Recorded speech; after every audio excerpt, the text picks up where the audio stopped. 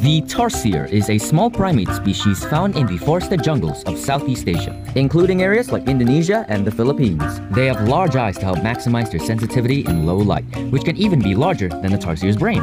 Tarsiers are the only fully carnivorous primate, munching on prey such as insects, arthropods, and lizards. These primates are equipped with a very powerful jump, capable of leaping up to 2 to 5 meters, used to move around, escape from predators, and also ambush their prey. Sadly, tarsiers are endangered due to habitat destruction and human exploitation. Even more tragically, tarsiers do not fare well in captivity, even in credited zoos. Breeding is extremely difficult, and if stressed, tarsiers will smash their skulls against hard surfaces, killing themselves. So if your local credited zoo still has tarsiers, be sure to appreciate them. If you wish to see tarsiers, it's recommended to visit places officially run by the Philippine Tarsier Foundation. But if it's other species outside of the Philippines, the nature reserves of the countries might be your best shot.